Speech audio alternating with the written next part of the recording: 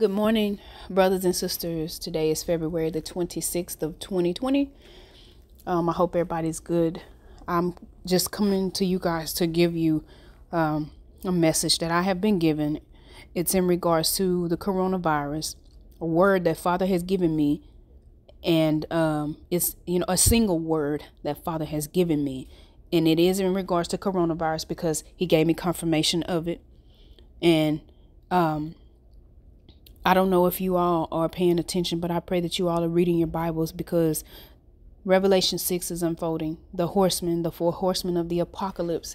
This thing is happening. This is really surreal right now. And I hope you understand the dangers of this virus. I pray that you guys are doing your research, that you're paying attention to what's happening. And before I go any further, let me just say this video is not to instill fear in anyone. It is not any intention of fear mongering. That's not what we're here to do as watchmen. But we do have to sound the alarm.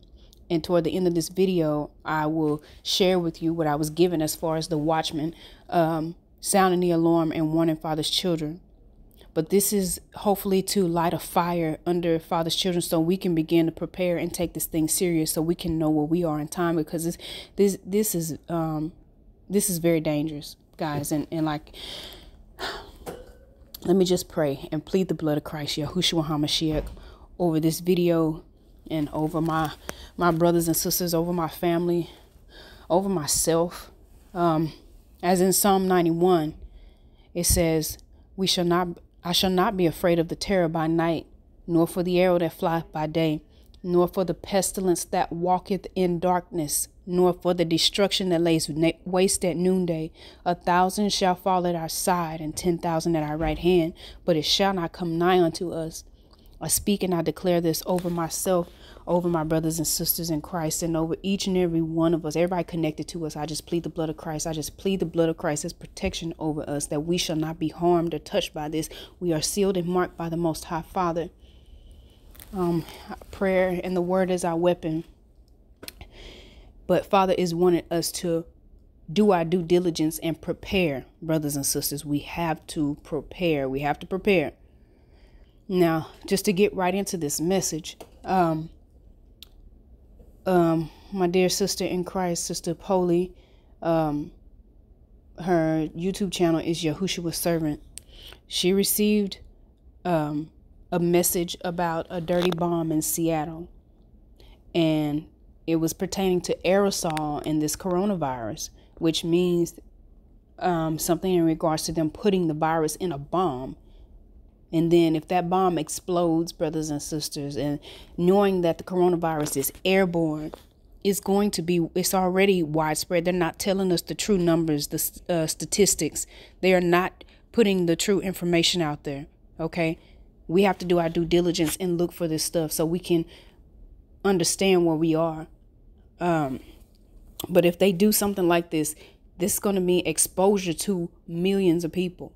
OK, and after listening to her video, the same day on my way home from work, I was not thinking about this at that time.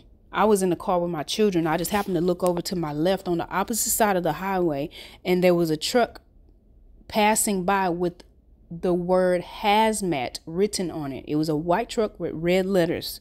That got my attention, and I immediately in my spirit thought about her word that she had been given. OK, and so I prayed on this and asked if it was in regards to coronavirus. And I asked Father to send me confirmation as to whether or not he wanted me to speak this to his people. So what I did when I got home, I went to go look up the word hazmat, because even if I think I know what something means, I still go and look up the definition so I can understand the entirety of the message that Father is trying to give to me. And it reads here, as you can see, a material or substance that poses danger to life, property, or the environment if improperly stored, shipped, or handled. Regulations for transporting radioactive materials and other hazmat. Okay, that stirred my spirit, because there's just so much going on with this virus and so much information, so many things not being told, right? And so as I go on with my life, brothers and sisters, Father he just keeps confirming. He just keeps on confirming that this thing is more serious than what we understand. If you don't know already that this virus is being used as biological warfare, okay, is being put out there purposely for the means of depopulation. Okay, this is what it's for. They're trying to rid the masses. Something has to happen to cause mass panic and chaos, and all this falls in line with the plans of the elitists, the Satanists, the people that are in high places. The spiritual wickedness in high places is what they are, and they're being controlled by demonic forces. This is all for Satan's plan to bring in the Antichrist and this new world order, the one world government. All of this is part of the plan, brothers and sisters. I hope you are paying attention. If you don't know what biological warfare is, I just screenshotted the definition right here so you can see, the use of toxins of biological origin or microorganisms as weapons of war. And as confirmation of this, let me tell you how Father works. Like I said, I was going on about my life. 2 days after I had seen the word HAZMAT, I was headed to pick up my children from school. This truck that you see on the screen, 3 of these trucks passed me in a row. 1, 2, 3. What caught my eye, first of all, is the color red. That's urgency. That's the warning. That's the siren going off for me. Okay. But not only that, I'm going to zoom in on this picture. Do you see that there are 4 horses on this truck? Look closely, because there's 4 horses there on the side of that truck.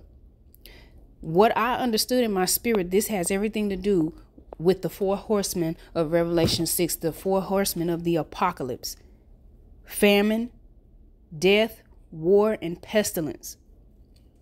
Please read your Bibles, brothers and sisters. I hope you're reading your Bibles. I hope you understand that this is not a drill. This is real. Okay. And we have to be in the word. We have to be knowing what's going on, right? We, as saints of, the Most High, as children of the Most High, we have to be alert and awake and understanding what's happening. All right. It's in the Bible. It's in the Bible. It's in Revelation 6, verses 1 through 8. So moving on, yesterday, as more confirmation that this thing is deadly and it's like I said, it's way worse than what they're telling us. They are not giving us the full, they're not giving us all the information that we are supposed to know about this. Okay. And it's being done purposely, brothers and sisters.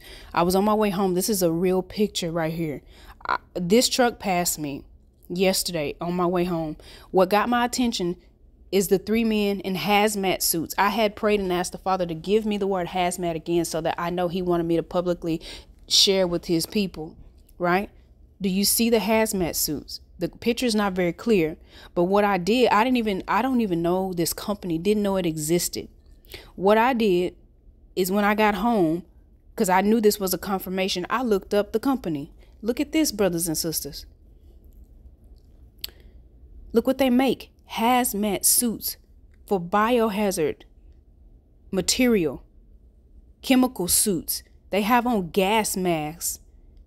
Okay, this is something, this is serious. This is your sirens should be going off right now.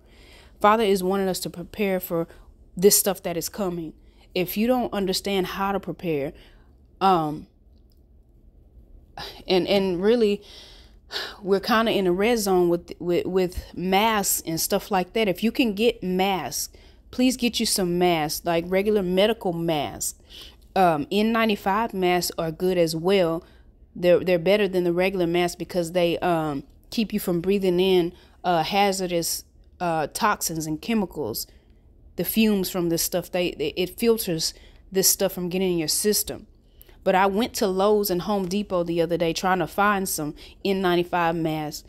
And they told me, the people that work in the store, they told me that they are completely out. They've been bought out by customers. But not only that, whatever shipment they get is being shipped to China and the manufacturers can't keep up. So they don't even know when they will get more masks in. This is so serious, guys. I pray that you are really reading your Bibles and cleaving to the Most High Father. If you have not submitted yourself to Christ, I pray that you do so, because he is our protection. He's our place of refuge. He's our high tower. He's the one that's going to keep us where we need to be. Okay. I pray that you are stocking up on water. Please get water.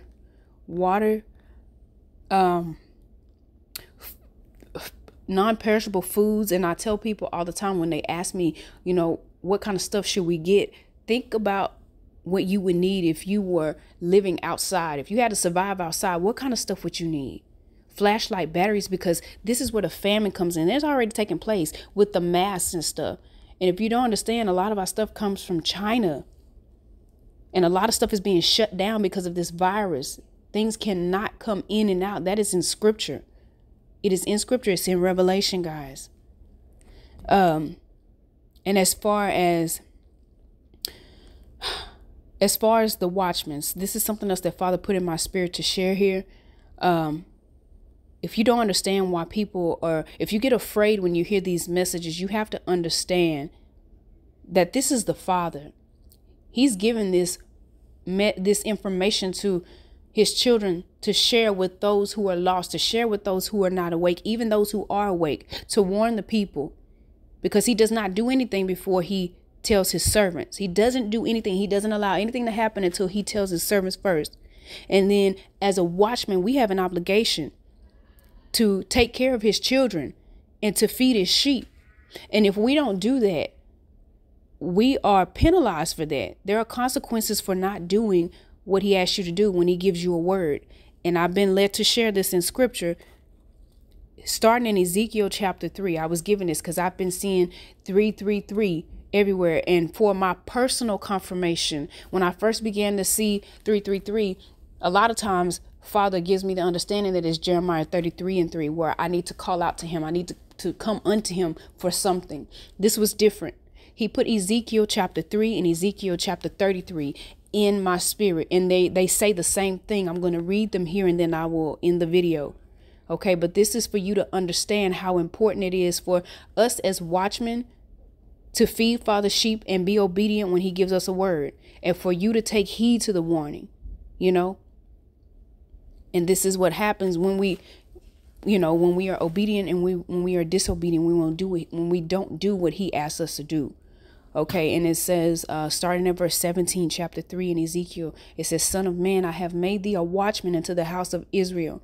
Therefore hear the word at my mouth and give them warning from me. When I say unto the wicked, thou shalt surely die, and thou givest him not warning, nor speakest to warn the wicked from his wicked way to save his life. The same wicked man shall die in his iniquity, but his blood will I require at thine hand. That's Father telling us right there in his words that if he gives us a message to deliver to the wicked, or in general, if he gives us a message to warn the people and we don't do it, to save them, they're going to die in their iniquity, but their blood is going to be on our hands. Okay, it says, yet if thou warn the wicked, and he turn not from his wickedness, nor his wicked way, he shall die in his iniquity, but thou hast delivered thy soul. By us being obedient and speaking and declaring what Father has given, we are delivering ourselves from punishment. Okay, and that person's blood is that we are not responsible for the death of that person or those people. It says again the same thing for a righteous man. When a righteous man doth turn from his righteousness and commit iniquity, and I lay a stumbling block before him, he shall die, because thou hast not given him warning. He shall die in his sin, and his righteousness which he hath done shall not be remembered, but his blood will I require at thine hand. Same thing, brothers and sisters. It says, nevertheless, if thou warn the righteous man, and the righteous man sin not, and he doth not sin, he shall surely live, because he is warned, and thou hast delivered thy soul. Now, the next scripture is Ezekiel chapter 33. Same thing. Please listen. It says again, the word of the Lord came unto me, saying, Son of man, speak to the children of thy people, and say unto them, when I bring the sword upon the land, if the people of the land take a man of their coasts, and set him for their watchman. If when he seeth the sword coming upon the land, he blow the trumpet and warn the people, then whosoever heareth the sound of the trumpet and taketh not warning, if the sword come and take him away, his blood shall be upon his own head. That's saying that when the watchman gets the message and he sees the sword coming and he tells the people, but the people don't listen, the blood of the people is going to be upon themselves, not the messenger. Okay? It says he heard the sound of the trumpet and took not warning. His blood shall be upon him. But he that taketh warning shall deliver his soul. When you take heed to the messages that are being given to you from the Most High Father, you are delivering yourself from harm. Verse 6 says, but if the watchman see the sword come and blow not the trumpet, and the people be not warned, if the sword come and take any person from among them, he is taken away in his iniquity, but his blood I will require at the watchman's hand. So thou, O son of man, I have set thee a watchman unto the house of Israel. Therefore thou shalt hear the word at my mouth, and warn them from me. When I say unto the wicked, O wicked man, thou shalt surely die. If thou dost not speak to warn the wicked from his way, that wicked man shall die in his iniquity, but his blood will I require at thine hand. Nevertheless, if thou warn the wicked of his way to turn from it, if he do not turn from his way, he shall die in his iniquity, but thou hast delivered thy soul. This is why it's important for us as watchmen to feed his sheep, and for each and every person that hears the message to take it directly to prayer for your own confirmation, so you can begin to take heed, because this is what is happening right now. As in the body of Christ, we should be sharing and doing whatever the Most High Father is telling us to do. We should be feeding his sheep and giving whatever warning he's given us permission to speak publicly and openly, and we should do it boldly. It doesn't matter about our reputation. It doesn't matter about what people are going to think about what we're doing. It's not in any boasting. It is not of any loftiness and highness about what we're receiving. It's out of pure obedience, because when we don't, we're penalized for it, and we're responsible for the people that don't know. Brothers and sisters, I pray that you will take this word and everything spoken, all scripture, all messages to the Most High Father. Please pray to him first and foremost. As soon as you are done listening to any word, go and pray and ask him for your own confirmation. Ask him to help you understand. Ask him if it's real, and ask him for direction and guidance on what you need to do. Please repent of your sins today and allow Christ into your life. Allow him to be your place of refuge, to be your savior, to be your guide. You need him. We need him. That he is the only way we're going to make it through this time. Because if you are not spiritually awakened right now, oh my goodness, it's such a perilous time. All right. But at the same time, I pray that you are comforted in Christ, because he already said that we're sealed and we're marked and we're going to be protected. We just have to draw nigh unto him. Draw nigh unto him. Please draw nigh unto him. That's all I have for you, brothers and sisters. I pray that you all are aware and alert, and that you begin to do what you can to prepare your households. Tell your families how serious this is. Please do not disregard any messages or any warnings. Please don't take the coronavirus lightly, because like I said, we're not being told the whole truth. I pray that this has blessed you in some way, not instill fear, but to bless you to move forward and hastily. In Yahushua HaMashiach's holy name I pray. Amen.